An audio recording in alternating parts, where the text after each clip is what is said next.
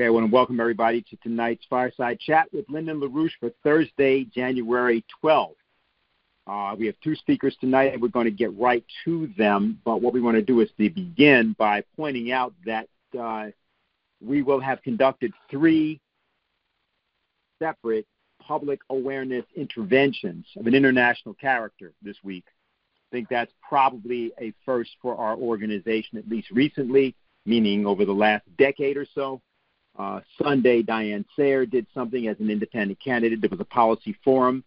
Tuesday, Helga Sepp-LaRouche did a policy forum focused in Germany, but also of an international character. And then this coming Saturday, the Schiller Institute will be carrying out a symposium. And what we're going to do tonight is just open with a bit from a kind of, it's not really a new invitation for that event. It's sort of an update, and it is entitled, "Did You Vote for the Present War with Russia and the Next War with China?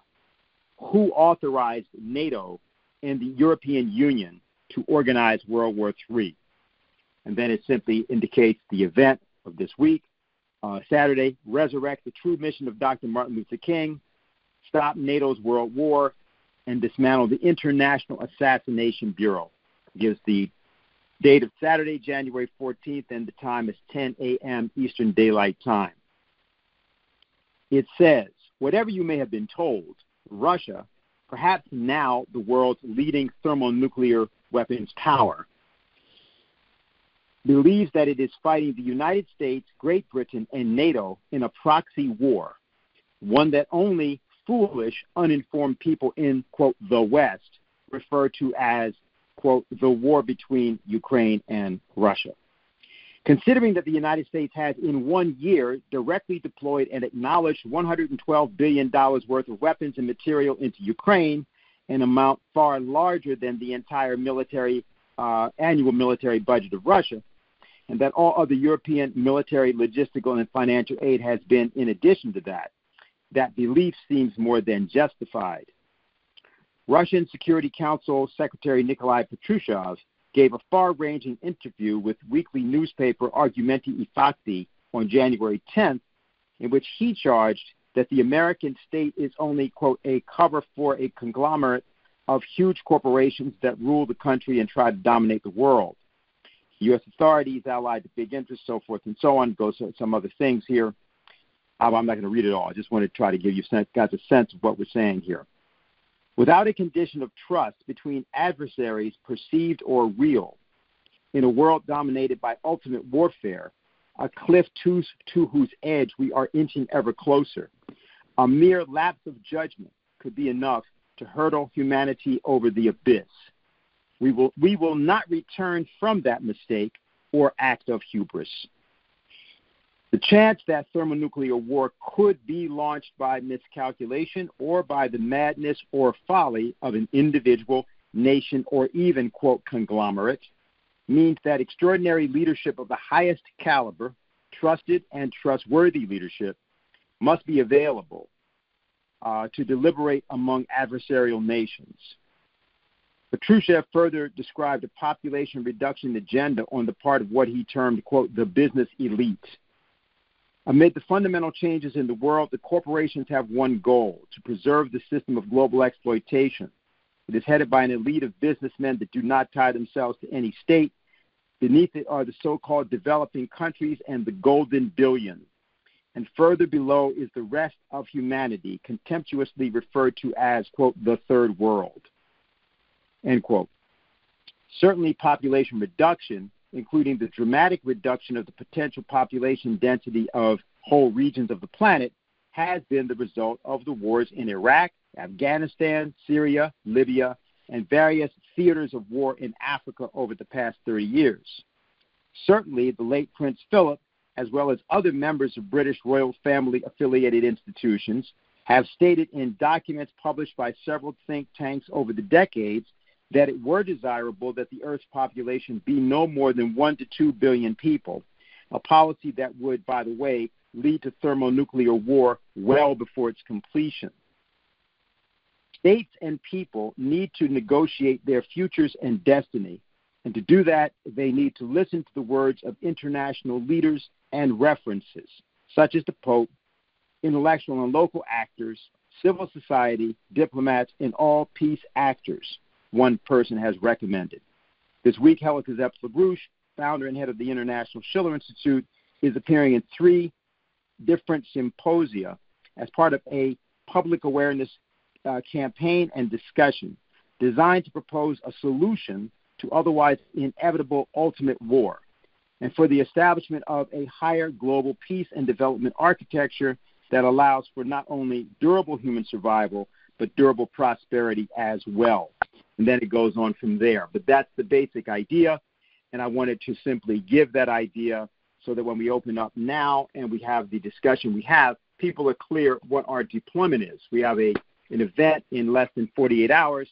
That event itself is a nodal point on the way to a conference, Schiller Institute conference, that will be held 3 weeks from this coming Saturday, for which we haven't decided exact objectives, but we do know that we intend to make it the largest and most active conference we've ever done, given the fact that the circumstance that we now confront is the most dangerous that the planet has ever been in.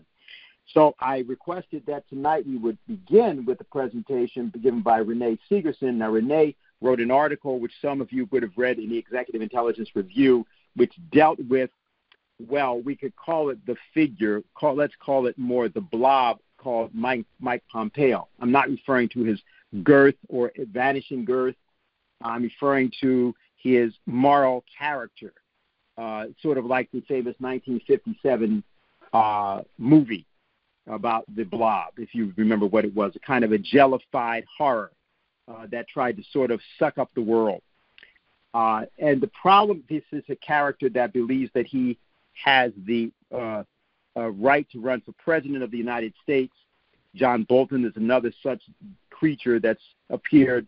And the purpose of our organization's review, not of the character of Mike Pompeo, but the blob that he represents, is to indicate the kind of feature of American life that has to be eliminated in order for thermonuclear war to be avoided. When we say eliminate, we're not talking about some physical attack on these characters, because they are not really flesh and blood. They represent, as it's been said before, principalities and powers, forces of darkness and wickedness in high places. So eliminating them physically would do no good. What we have to do is eliminate their moral hold on the minds of the people of the United States and the world. And in order to do that, one has to dig deeply into, if you will, their epistemological nature. In other words, what actually makes them possible in the realm of the culture upon which they seek to feed. And so the idea is to try to give you at least some way of thinking about the methods of investigation that will allow us to actually determine these sorts of things and how it is these forces can be defeated. So, Renee, you now have the floor. Please go ahead. Well, thanks, Dennis. I have to say, when I think of you and me being on the same phone line, it would be preferential to me if we were talking about Beethoven's Appassionata Sonata and what a perfect piece it is for introducing all sorts of people who are complaining that they can't figure out that they don't know enough about classical music to appreciate all the things we're saying about that in this period.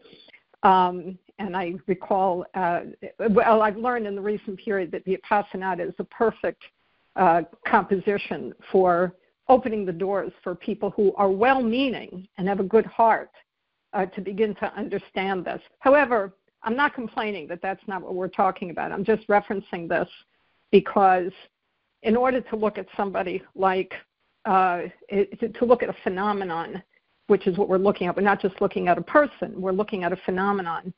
You have to be able to put yourself on the top of the process and not lose your sense of humor, because it's really an ugly picture, and the ugliness does tend to work away at one's determination. But I have some help tonight in getting this across. I've also asked Carl Osgood to speak when I'm finished, because Michael Pompeo has been building his campaign for the presidency. He now has about $8 million in his campaign account.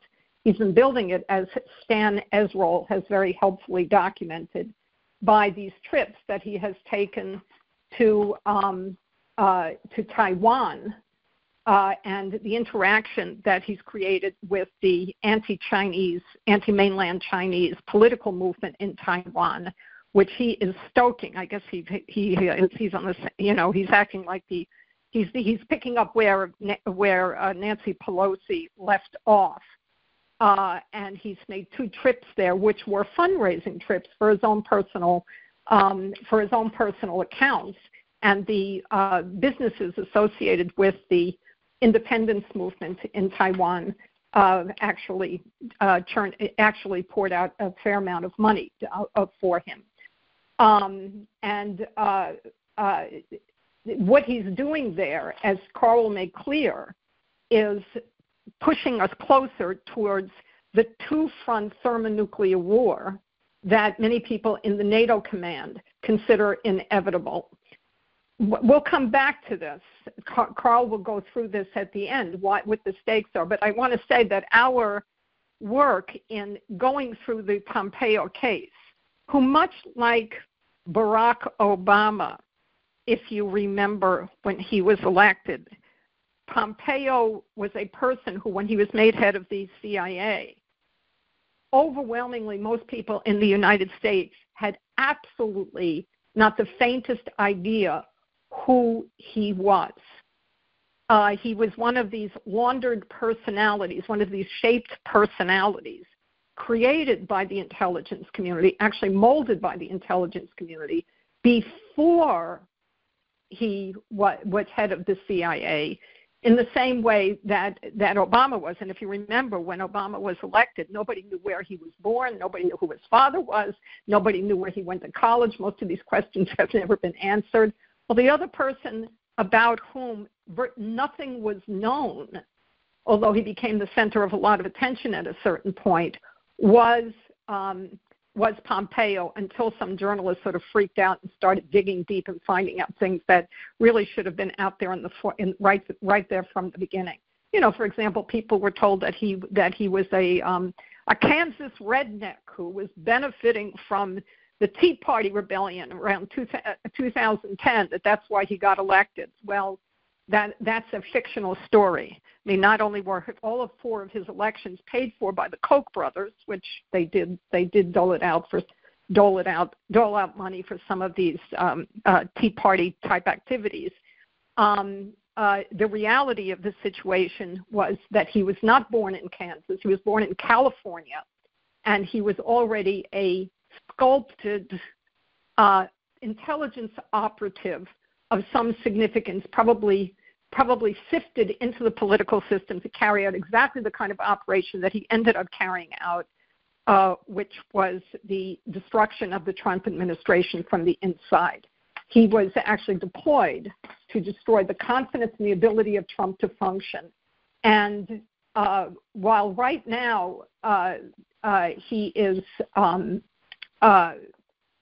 says he is running for president, I shouldn't say that. He is setting up a committee, which everybody knows is intended to be his presidential fund. His mirror image, in a certain sense, is his fellow tag team member, John Bolton, was more aggressive and told a British newspaper that he is running for president. He announced this in London, not in the United States. He announced it to a London corridor. Now, this is not the first time that these 2 guys have had this kind of tag team relationship, which will become clearer when I go through some of the details. Pompeo became, even though people didn't know much about him, he became somewhat notorious because of the statement that he made in 2019 in front of an auditorium filled with college students over there at Texas A&M University, who were howling and cheering and laughing as he answered the question, what did it feel like to become a member of the cabinet of the U.S. government? And his answer has become quite famous around the world. Just the other day, one of the French generals who was speaking at our event quoted this kind of in amazement. He said, this is Pompeo speaking, it's a tough world out there in terms of how you think about problem sets. When I was a cadet, what the cadets' motto was at West Point, you will not lie, cheat, or steal, or tolerate those who do. I was the CIA director. We lied. We cheated. We stealed. He actually said stealed, and then he corrected himself and said stole. We had entire training courses. It reminds you of the glory of the American experiment. And as he was saying this, yes, I am a liar. I am somebody who cheats and steals. They were laughing hysterically and applauding wildly in the audience. Kind of a sad commentary. He said the same thing recently when he was speaking in Connecticut, and we intervened on his event there and confronted him that his policies have been root to the danger of thermonuclear war, which is now confronting mankind. Overwhelmingly, the audience was very upset with what we were doing, and overwhelmingly, even though on the surface they looked like intelligent people, as the second that he goofed around and claimed that he was willing to discuss these things in an orderly way as our people were being thrown out of the room, he didn't say, don't throw them out. I want to talk to them. They were being thrown out. And he said, I'm more than happy to talk to you about these things. They were, cheering him on and laughing along with him, which is really pathetic. Now, we have a lot on who he really is. We've watched this for years and how he operates and so forth. And the importance of this thing, I just want to cite three ways in which this is very important. One, we do want to yank out from under them, from under him and Bolton, the rug from their insane so-called presidential campaigns. We want to get rid of both of them. Number two, that you now are hearing about the new members of Congress, a handful of the Republicans in Congress around the Freedom Caucus, the Freedom Caucus, calling for a new church committee to be created, like the one in the 1960s, to examine intelligence community interference in the electoral process, that this is what they want to look into. And there are many aspects of the method by which you have to look at Pompeo, but also the details of what he was involved in, because he was the person who sabotaged the proper investigation of the Russiagate accusations. Remember Russiagate?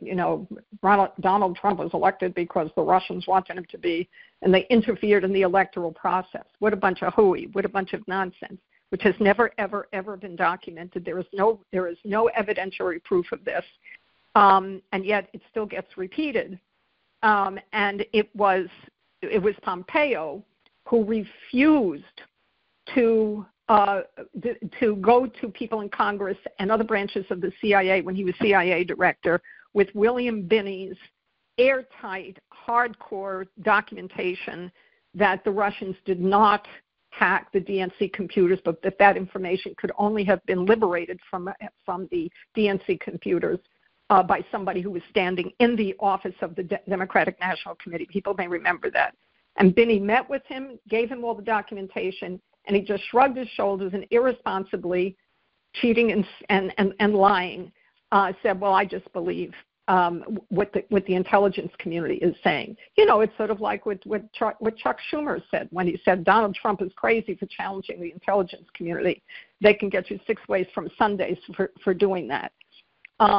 These are people for whom it is sacrosanct. It is above your commitment to God that you do not interfere with the activities of the intelligence community.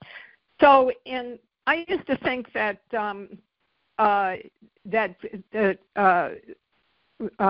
Pompeo was brought into this process kind of gradually over time, largely through the financial support of the Koch industries apparatus, of the Koch brothers, which at that time was Charles and David Koch. David is dead. Charles is getting very old. Koch is sort of going through a makeup remake right now, cosmetic remake right now in terms of how they operate. But back then in the 1990s, when Pompeo came out of his military service following his period at West Point, he basically was adopted. It looked like he was adopted by Koch Industries, because when he arrived in Kansas, there was waiting for him at a local bank a $90 million credit line for him to set up an aerospace supplies company, which he named FAIR. Okay, now, and that's what I thought was really the pathway through which he was recruited into this insidious role of being an infiltrator into the political system in the United States.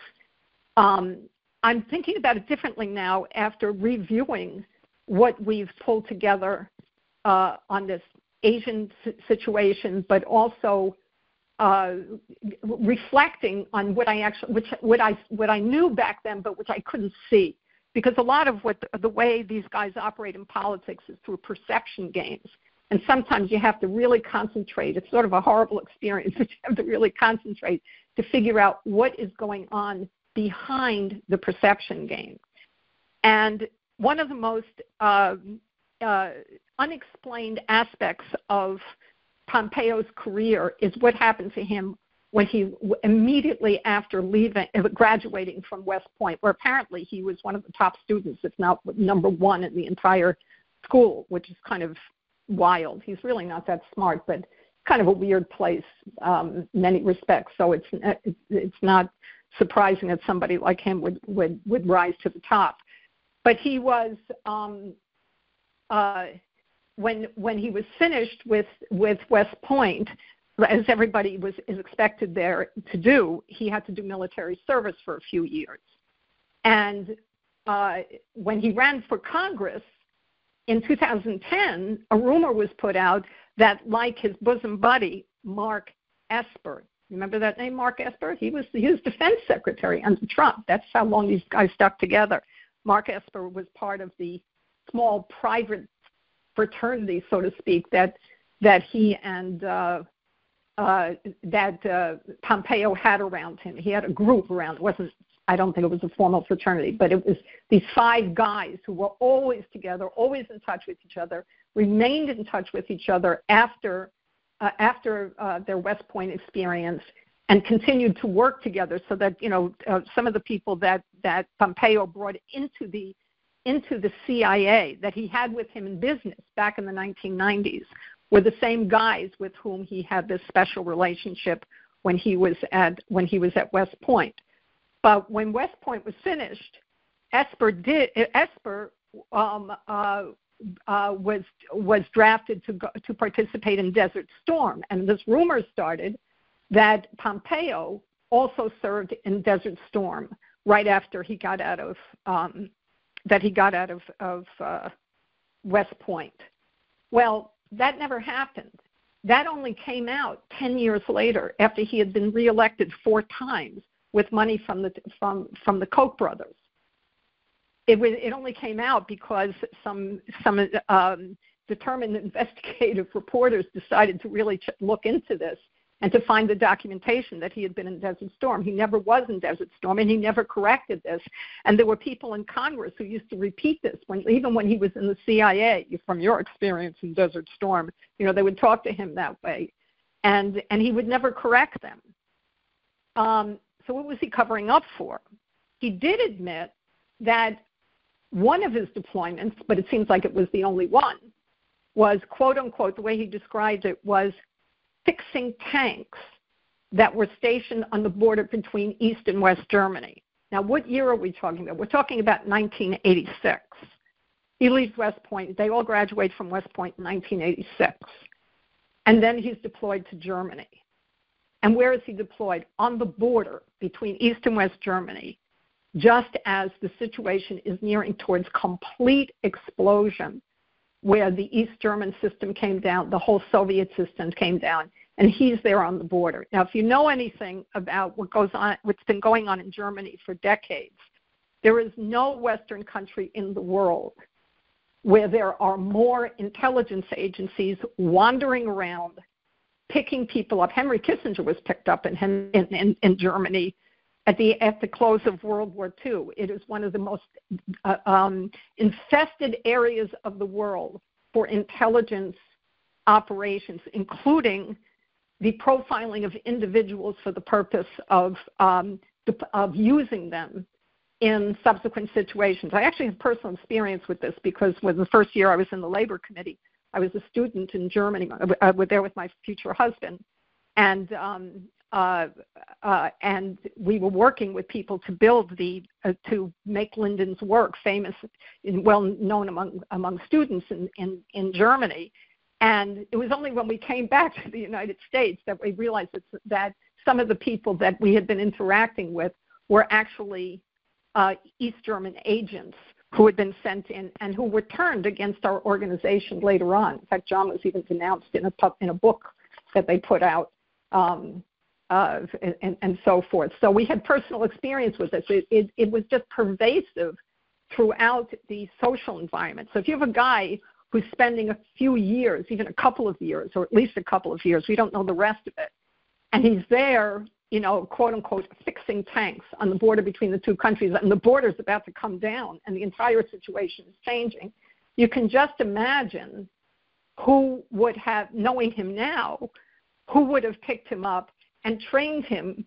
It didn't have to be the CIA. It could have been NATO intelligence. There's a lot of different branches of this. They're not all the same.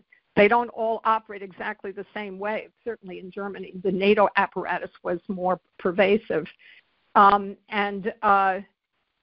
Training people that they will lie, cheat, and steal in order to serve the objectives of these intelligence outfits. So he arrives in Kansas, and as far as I'm concerned, he wasn't adopted. He was assigned by agreement to the Koch brothers, who would be the perfect people to pick up on this, because the Koch brothers themselves are a product of Anglo-Dutch, particularly Dutch-related intelligence warfare operations against the United States that go back over 100 years. I mean, the grandfather of that family was a Dutch investor who was a supporter of Adolf Hitler. His son ran profiles of the oil industry in Soviet Russia during the 1930s. He got thrown out by Stalin. He was picked up by the FBI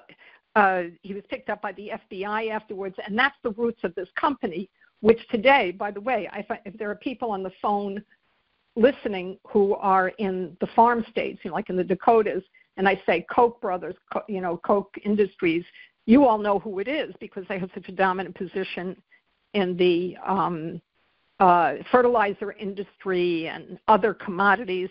The people on the East Coast and the West Coast tend to have much less clear idea about who they might be. The reality of the situation is that Koch Industries is the second largest privately held corporation. Its stocks are not available on the stock market. They're privately held. All of its business dealings are completely confidential. The government has absolutely no idea how they do what they do. They have, they have been sued about on their taxes and so forth because of this more than once. But they are now, their annual revenues are $100 billion a year. They're number 2 in the United States. I forget who number 1 is. And this kind of capacity was created over an extended period of time, in which there's an excellent book that came out a couple of years ago about their background that was done by some investigative journalist on the history of the Koch brothers. And I have to say that which really got to the root of this, and these guys documented that the 2 periods in which this quasi-criminal operation was able to lurch into having such a massive financial clout were, number 1, 1971, when Nixon ended the Bretton Woods system, and then in 1999, when Glass-Steagall was repealed. And at those two junctures, the company took a huge leap in its command over financial revenues, speculative revenues, and the ability to influence the situation. And that's the context in which they picked up Pompeo, but also had a senator under their control in the Congress who was running around calling.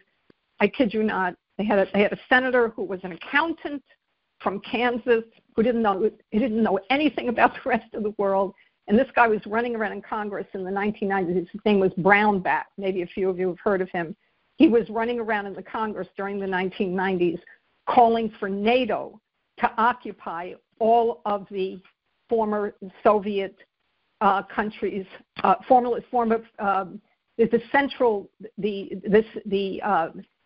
Central Asian countries that had formerly been part of the Soviet Union. In other words, that NATO should occupy Armenia, Azerbaijan, Georgia, Kazakhstan, Kyrgyzstan, Tajikistan, Turkmenistan, and Uzbekistan. That's what the guy was talking about in the Congress. He didn't last very long in the Congress, in the Senate, but he was there, and he and Pompeo used to run around, even when when Pompeo was Secretary of State, digging up terrorist organizations to introduce to Donald Trump. So talk about weird people doing weird things. This was typical, the kind of politics that they were financing. So when we get to the period that how did this guy who was a four-term shadowy congressman who did not support Trump in any of in his presidential race, he supported Ted Cruz. How did he get appointed to be a CIA director? It's generally assumed that he got that Trump was convinced to appoint him, even though Pompeo had denounced Trump very heartily in 2016 during the election campaign. He was recommended by a fellow by the name of David Urban. If people have followed politics, the name might be somewhat familiar. He is reputed to be the person who won the Pennsylvania election for Trump in 2016. He is one of the cronies of the group of five that go all the way back to this West Point relationship. It's also important to know about Pompeo. It should not be ignored that he claims, he doesn't talk about religion a lot, but he claims that he is an advocate of some kind of end times, quote unquote, Christian denomination, and that he does Sunday school teaching for this, that he is a believer in this end times ideology, something that he either picked up at West Point or soon thereafter, or when he was in the military afterwards. It's unclear. And that is very significant because, and Brownback is an overt end times advocate. You know, these are people who think it's inevitable that God is determined to wipe out the human species, and it's only the people who think like I do who are the ones who are going to survive anyway. So therefore, they have a very different attitude towards the danger of nuclear war. He doesn't talk about it a lot, as far as I can see. He doesn't go around, boasting about it.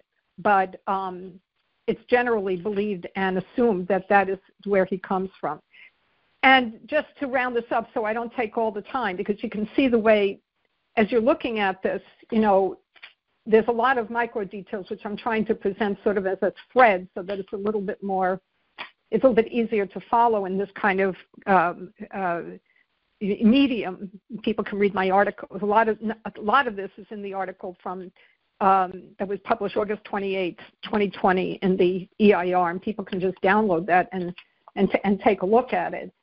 But you can see that the issue is involved in being able to assemble a gestalt of somebody, of how their mind works and why they act the way they do.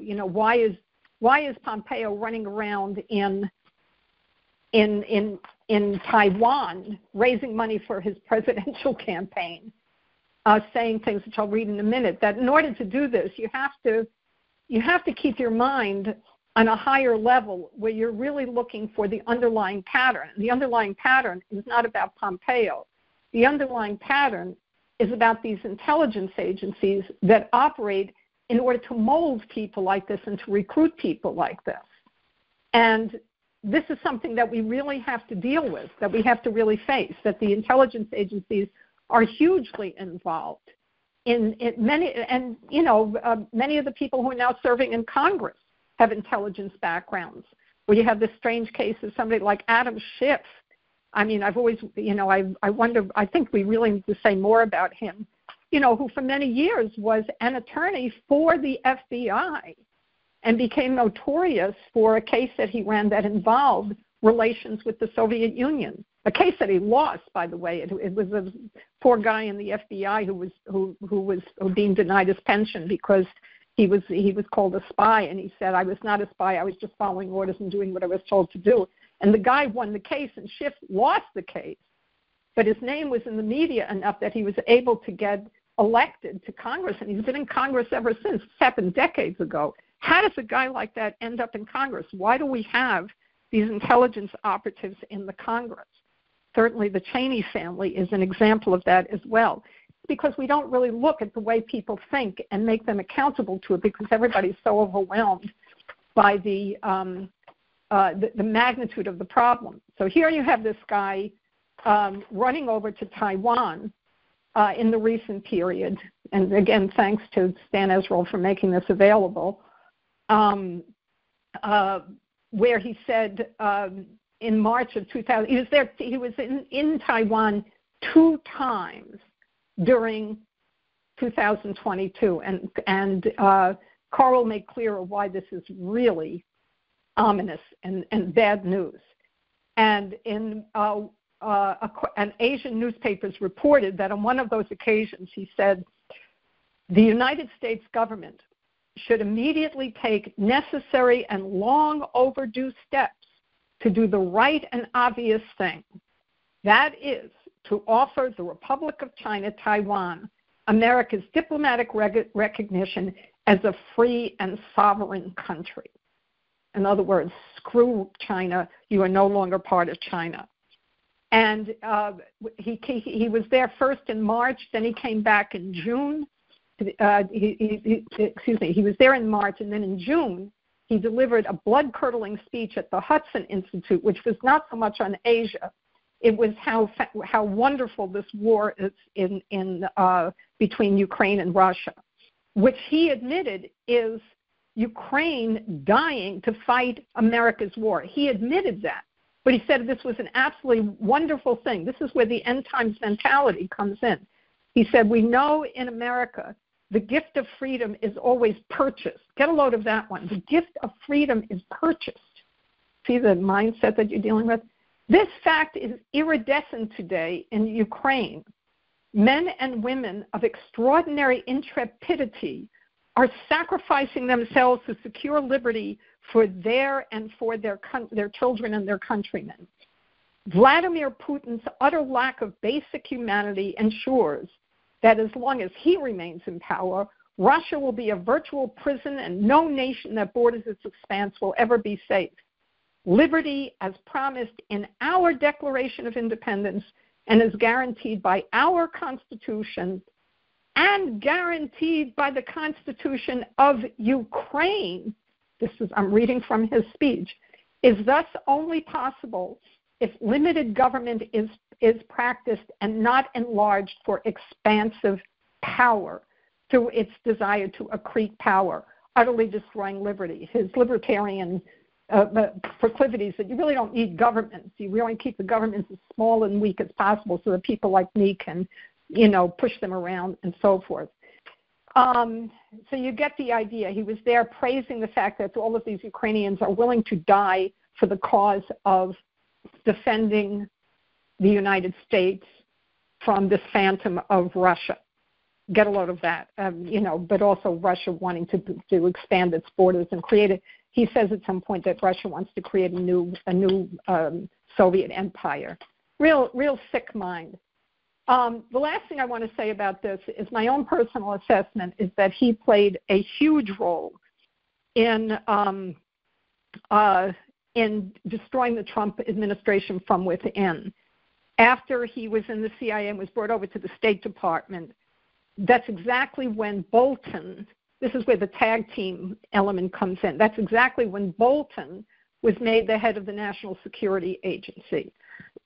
Bolton, as we all remember, was this total fool who was running around overtly wrecking anything good that Trump was doing, like the very interesting dialogue that he had started with Kim Jong-un in North Korea about economic development of North Korea. And he wrecked the whole thing. He said, we're willing to go to a nuclear war against you, at which point the guy completely freaked out, and a summit meeting that Trump was supposed to have in Vietnam never occurred. So here you had Bolton running around doing a wrecking operation, and in contrast to that, for about a year, what Pompeo was actually doing was stroking Trump and telling him how brilliant he was and how much he approved and supported his excellent relationship with Xi Jinping in China, and what an important step that was. It was only after Trump fired Bolton, removed this crazy woman, Chiron Skinner, from the the Hoover Institute. Oh my God, the Hoover Institute! That place should be shut down. Where she was, she was sent over to the State Department from the Hoover Institute, and they were running these seminars. Even though Pompeo was Secretary of State, he was telling Trump everything he was doing was brilliant, and every Saturday she ran a seminar with this dissident from China by the name of Michael Yu, who was brainwashing everybody in the State Department about how horrible Xi Jinping was and how horrible the government was, and Pompeo was allowing this to happen. Bolton gets thrown out. You probably remember Trump saying Bolton wants to start World War VI, and he threw him out. She was asked to leave, but Pompeo now had the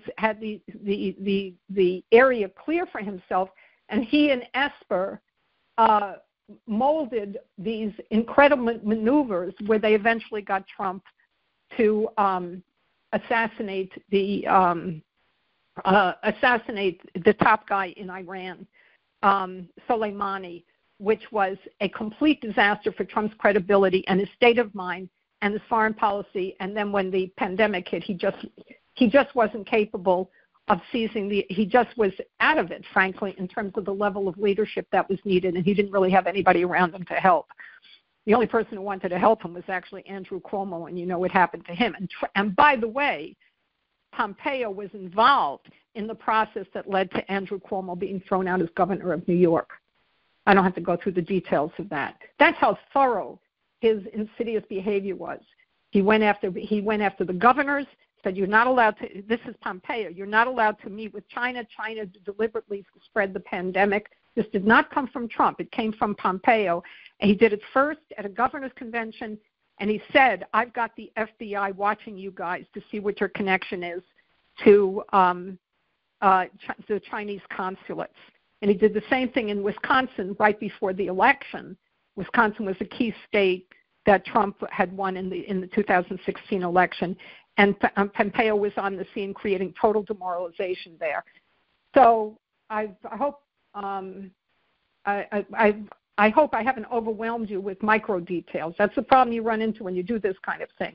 You got to think in terms of the unifying one, but if people can always ask questions afterwards, and I'd like to hand it over to Carl, who can now make clearer why these details are now so important in terms of what we have to deal with in this Japan situation and what's happening in Asia. Okay, Carl, you there? Yeah, I'm here. Okay, go right ahead. All right. Well, I guess after all that Renee just went through, I guess I should say, first of all, that it would be a mistake to think that Mike Pompeo actually gives a damn about the people of Taiwan, because the role that Taiwan is intended to play is the same as Ukraine against Russia. Taiwan is basically a pressure point against China, a military pressure point against China, exactly the same way that Ukraine is the military pressure point against Russia. You know, the Russians have said repeatedly that they're not fighting Ukraine in Ukraine, they're fighting NATO in Ukraine. And the same will be true of China if there's a clash over Taiwan or any other issue in the East or South China Seas. They will not be fighting Taiwan. They will be fighting the U.S., Japan, Australia, maybe NATO, because NATO is, you know, there's actually a tenuous, so far, connection between Taiwan and NATO, because at least one Taiwan Air Force officer has attended a NATO school in Rome. So there is a connection there already.